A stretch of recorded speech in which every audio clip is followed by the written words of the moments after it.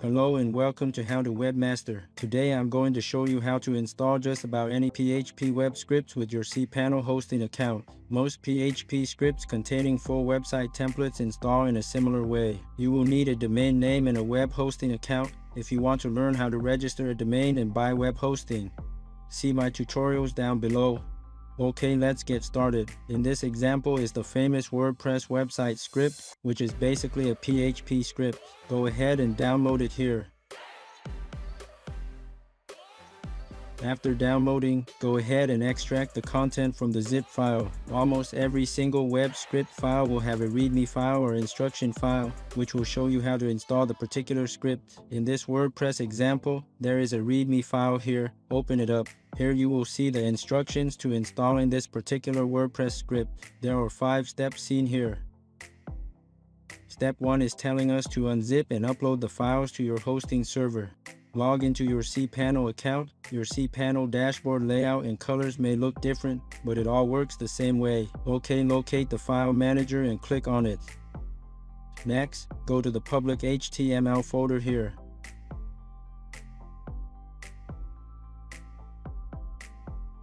We will be uploading files here, but be careful though, because uploading into the public HTML folder will overwrite content already seen here. If you have a blank website, then you don't have anything to worry about. If you already have a website, you can always make a new folder and upload new script files to it. Alright, let's click on Upload button. Click on the Select File button. Then locate the zip file to upload.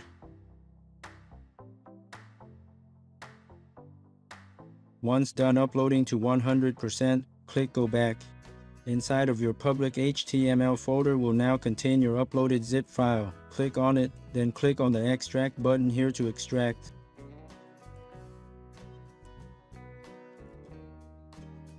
There will be a pop-up showing your extracted files. Just close the pop-up. Let's head back to the README instructions. Now step 2 is going to the install link as seen here. Okay, so the zip file that was just extracted contained the folder called WordPress. Here it is. Let's open it up. Alright, looks like all the files are there. Now let's visit the link as seen in step 2 of the instruction. For my website, it would be mydomaindeals.com/wordpress/wp-admin/ then install.php. This is what you will see upon visiting this install link. Not all web scripts you install will go exactly like these steps. Anyways, let's click continue. In this step it is asking for database details. Almost every single PHP script using a database, you can create a new database inside of CPanel the exact same way. Back in your CPanel dashboard, locate the databases section and click on MySQL databases seen here.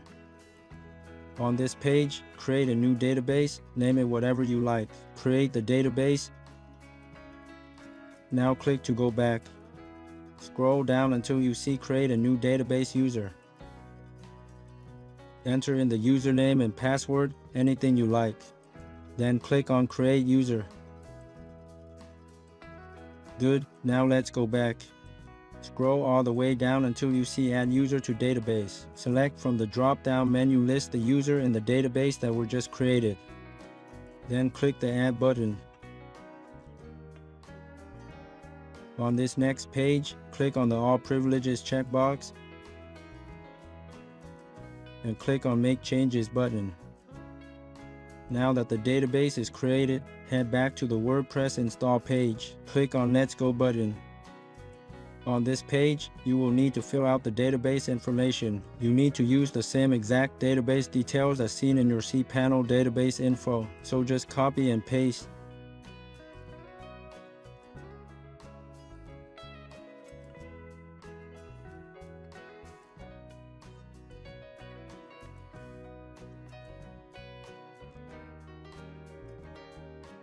The password will be the exact password that you've entered in when creating the database user. The next part is the database host. 99% of the time is going to be localhost, so just leave that field as default as localhost. The last part is the WP table prefix. You don't need to mess with this, leave it as default. Okay, now click on submit button. Alright, it was successful in making the database connection. If there are any errors, it is likely that you've entered in the incorrect database details. Go back and try again if needed. Now go and continue with the installation process. This next part, enter in your new site details. Again, not all PHP web scripts you install will have this kind of install process where you enter in your new site details and website admin username and password. Anyways, for WordPress you need to. After installing WordPress successfully, let's visit the new website. Once again, the link to your site depends on the folder you have installed in. For my website is mydomaindeals.com/WordPress.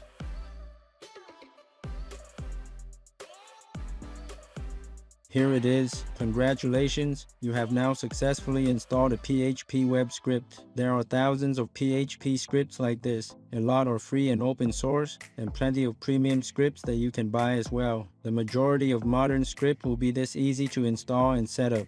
Okay, that is all for this video. I hope it was helpful for you. Again, if you need instructions on getting a domain name and web hosting, see my other tutorials down below. Thank you for viewing. Please subscribe for more tutorials and reviews on webmastering.